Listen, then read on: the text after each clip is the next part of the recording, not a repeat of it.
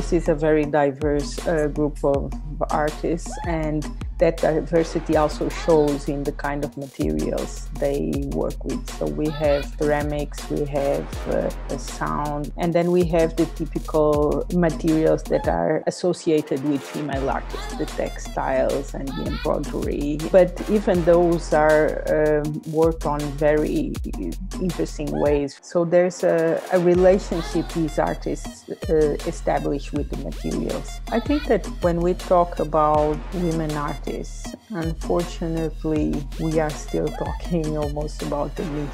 Through this exhibition, we'll be able to see their work. There's no risk of comparison with male artists because this is a female artist show.